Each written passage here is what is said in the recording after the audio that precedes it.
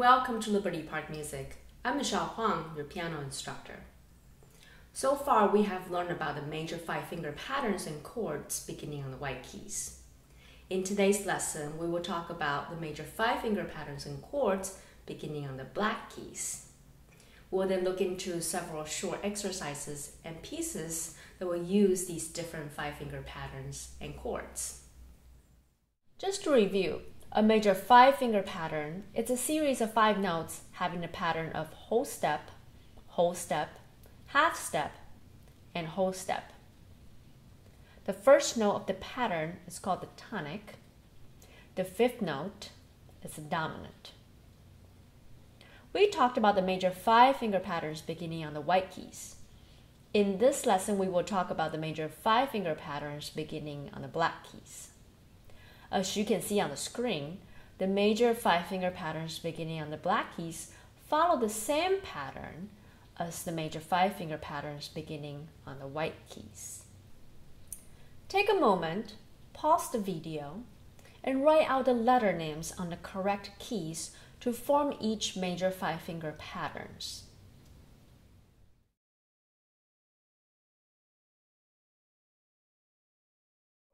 Let's talk about how to play each of these five-finger patterns beginning on the black keys. These are a bit more difficult to play simply because each pattern involves more black keys than the five-finger patterns beginning on the white keys. This means that we will be playing closer to the fretboard, with slightly higher risk in order to move along comfortably in the black key territory.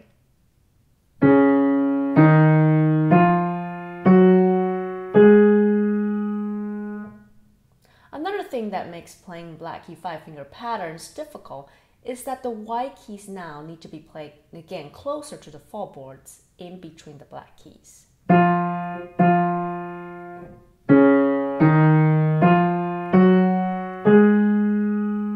This takes a little bit of getting used to because we're so used to playing the white keys closer to the edge of the keys, which is inefficient and awkward when playing the black key five-finger patterns because the hands and arms will have to constantly slide in and out between the black and the white keys.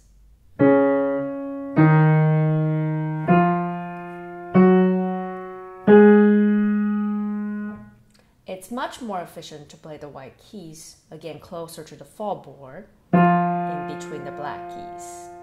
Remember, the white keys work just as well here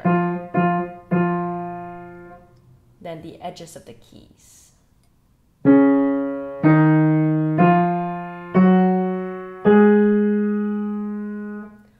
Practice these five-finger patterns on the page until you feel comfortable with them.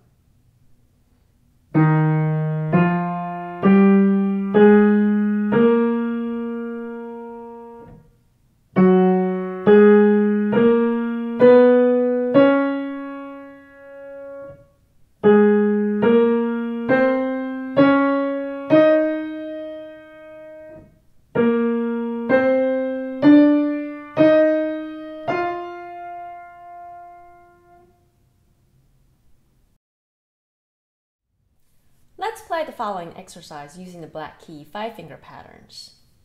Remember to play the white keys close to the fretboard and in between the black keys. Left hand first.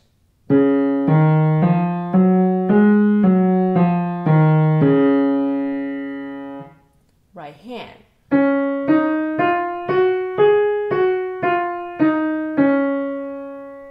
Then hands together.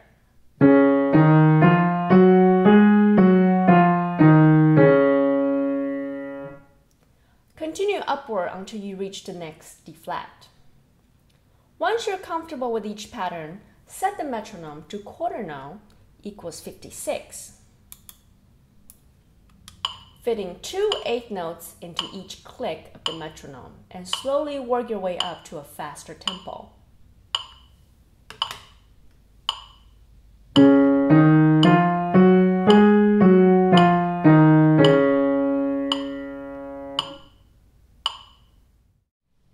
Remember, a triad is a 3-note chord where the bottom note of a triad is the root, the middle is the third, and the top is the fifth.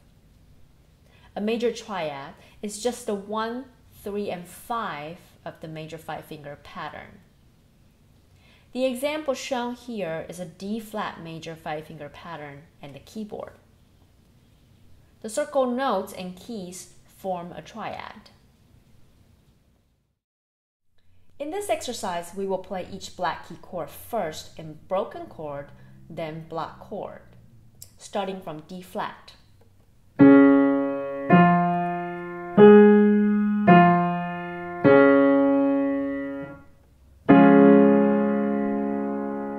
Remember to drop your arms into the keys. Let the weight of your arms carry your fingers into the keys, feeling the center of focus at the base of your third fingers.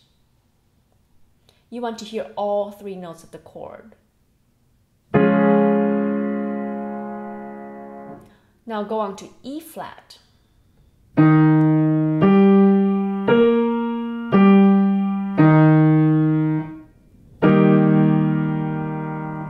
G-flat.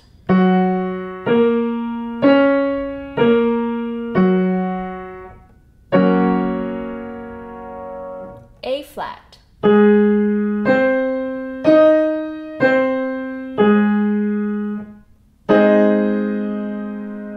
B-flat.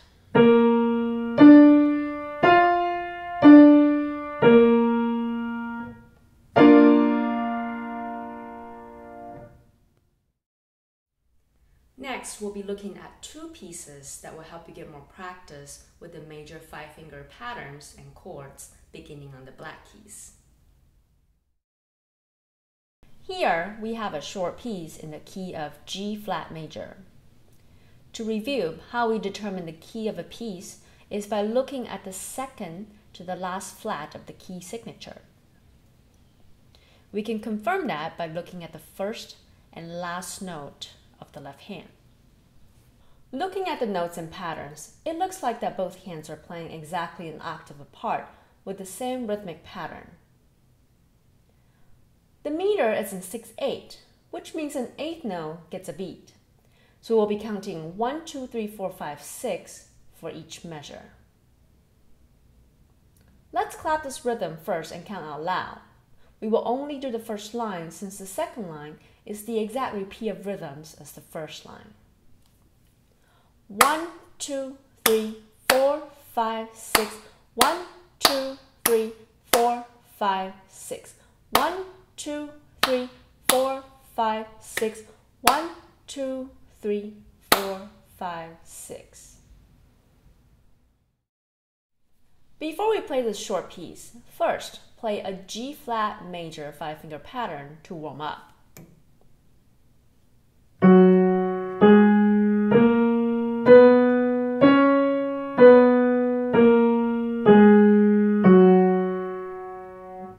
After you feel comfortable with this 5-finger pattern, play the entire piece and either count out loud or count in your head to keep the time.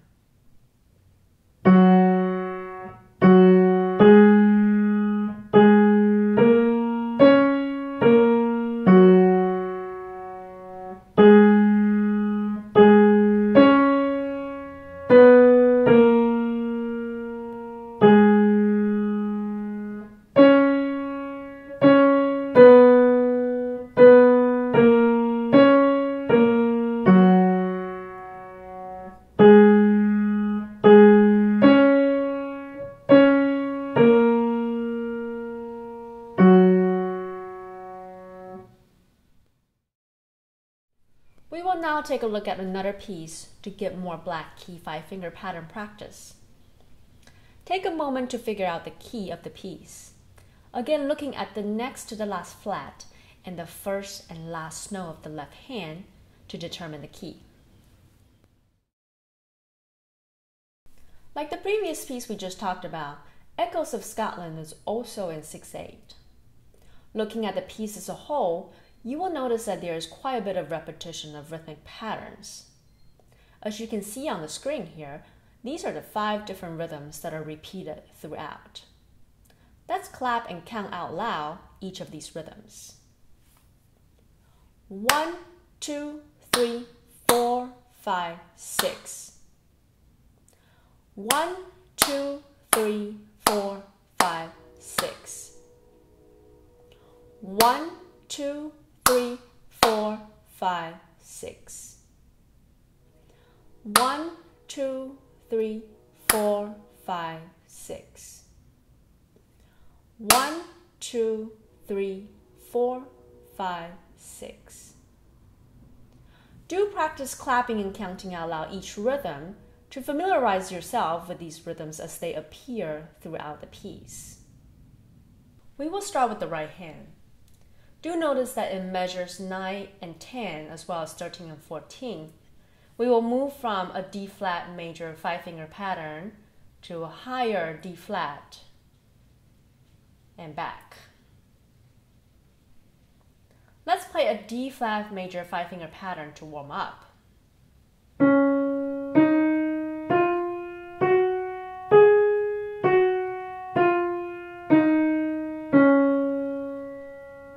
Now, let's play and count in our head.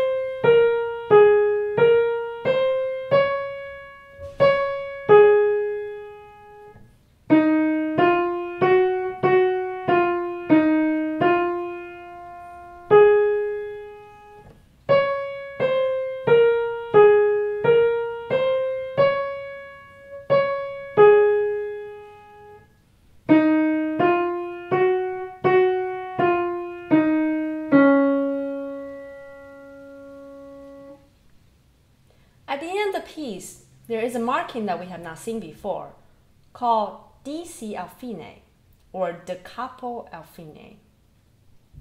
Da capo means from the head in Italian. Al fine is to the end.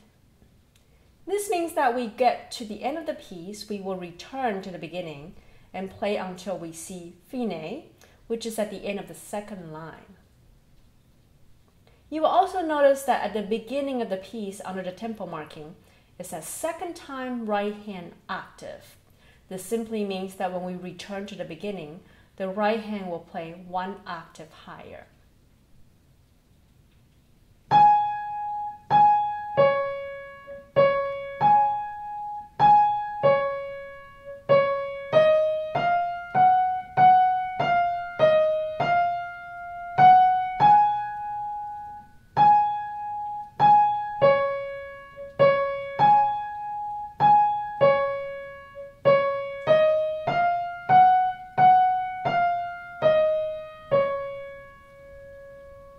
The left hand oscillates back and forth between the tonic and dominant tones of D-flat major.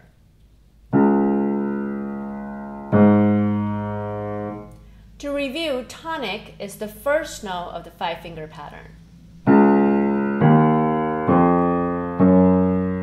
Dominant is the 5th note of the 5-finger pattern.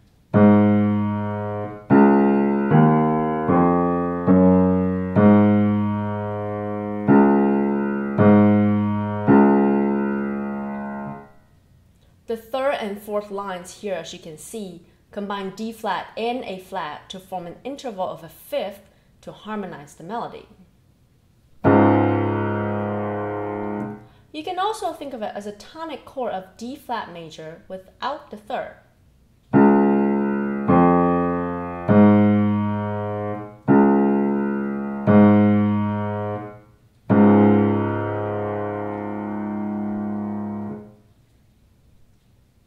Before we play the entire piece, let's look at 2 tricky spots when we put hands together.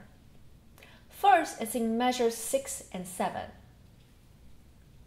Notice that the right hand is playing a legato melody.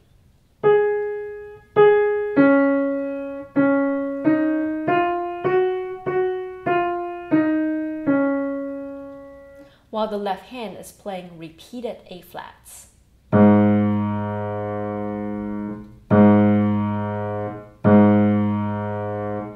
We will need to pick up our left hand after playing each A flat in order to restrike the same key. However, this cannot affect the right hand legato. Let's look at the different motions happening in both hands. At the end of measure 6, the right hand stays in the key while the left hand picks up.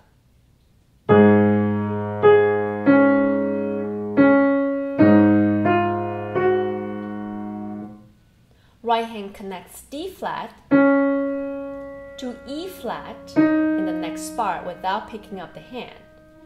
Left hand restrikes the A flat.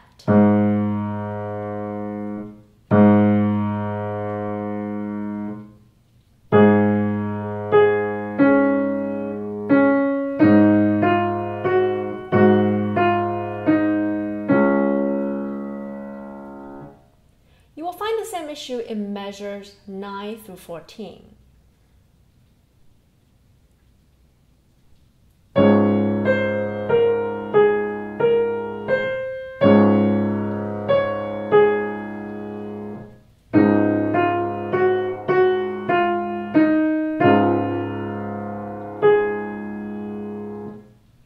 Practice these passages slowly, keeping the right hand connected, especially focusing on connecting from the last note of the previous measure to the first note of the next measure while the left hand picks up and restrikes the same keys. Now, let's play hands together.